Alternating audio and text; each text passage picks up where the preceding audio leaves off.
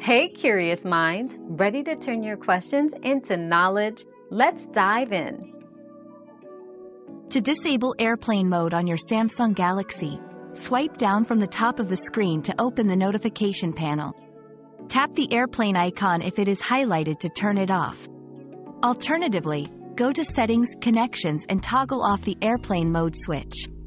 This will enable all your device's connectivity features such as Wi-Fi and Bluetooth.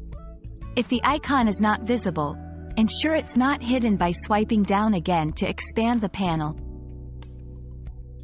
Our quest for knowledge never ends. Thanks for being part of today's discovery. Subscribe, like, and share to join us on the next one.